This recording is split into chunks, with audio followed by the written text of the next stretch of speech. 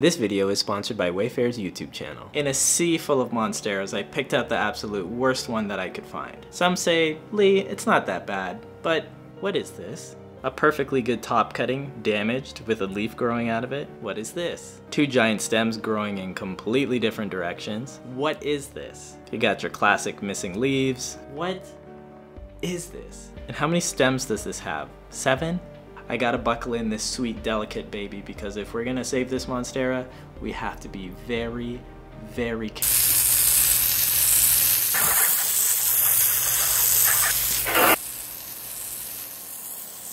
What? Could have pests. Okay, so I know that this plant wasn't horrible. It's not like it was on clearance or anything, but I do want to show you the steps that you should take to make a Monstera like this grow as well as it can. Other than treating your plant for pests, you should be doing nothing. And not just nothing, I mean 2 to 3 months of nothing. During this time, the only thing you should be focusing on is slowly giving your plant more light and figuring out how often the soil dries out so you know when to water it again. No changing the soil, no repotting to a bigger size, and no fertilizing. Just get your plant comfortable, because you might actually find that maybe after all, your plant might not have actually been so bad in the first place. So now that it's been about 2 months, it's time to start fixing the other issues with this plant. And while I can't force the plant to grow new leaves on the missing sections, there are lots of things that I can do to clean this up. And that means doing the least enjoyable thing, separating the roots. So while separating your Monstera can be good advice, it's not blanket good advice. Often you might find that if you have a super old plant, all of the roots are so tangled, separating them can take hours at a time. Because this plant is relatively new, I feel pretty comfortable that it might not actually take that long. Oh no. Oh no. This is gonna be a nightmare. I was wrong, and I hate this. So you don't have to be super careful. I mean, don't rip the roots as hard as you can, but these plants are really hardy, so any damaged roots will grow back pretty quickly. My main goal is to get some of these larger stems separated so that I can have 2, maybe 3 of the largest stems in the same pot, and then either get rid of the smaller ones or see if they can be potted together to give away to someone else. Okay, here we go. My first big stem came off. Ooh. And my last big one, I totally cracked this one, but still got a lot of roots attached. I might treat the end of this just to make sure it doesn't rot. The one super important thing I want you to remember is whatever pot size your plant came in, if there's less roots, you might not want to go back into the same bin.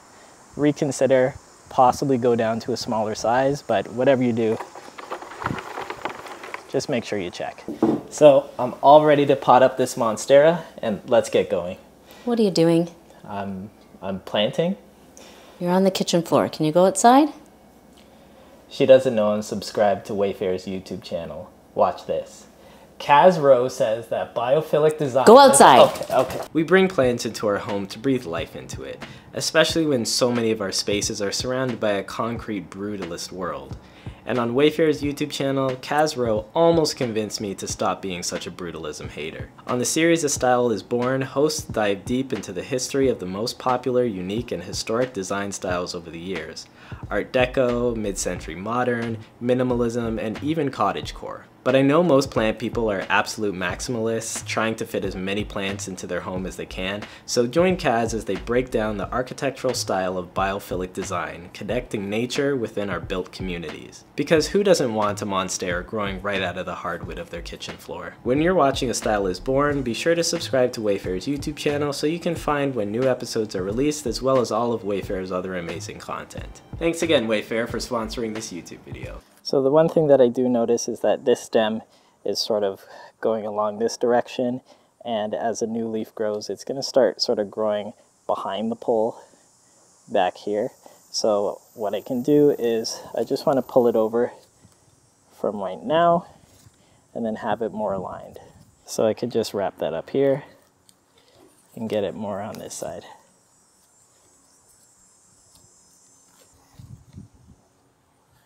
There. Much better.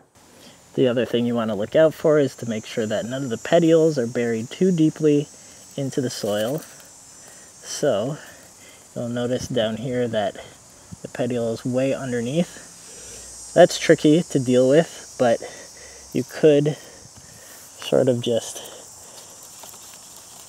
shimmy the plant up a little bit, and it actually helps get the soil more into where, in between the roots, especially if you're using like a super chunky mix. There you go, that's a lot better. And now much more of the stem is exposed. And once you got all that done, just water your plant. It's very likely after watering some of your roots are going to be exposed again, so you could just top dress your soil one last time to make sure that no roots are exposed so that they don't dry out and die off.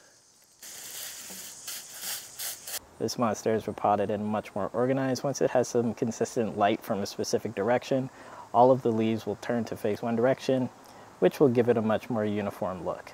But honestly, if you're feeling lazy or just short on time, you can just do this. Lay your stick on the ground and then stack your Monsteras on the pole with the backs mostly touching the right spots. And then just wrap that whole mess up. No one's gonna know. How are they gonna know? You're busy. You don't have time to be doing things perfectly. I mean, it's still gonna grow. Just cram that soil in there.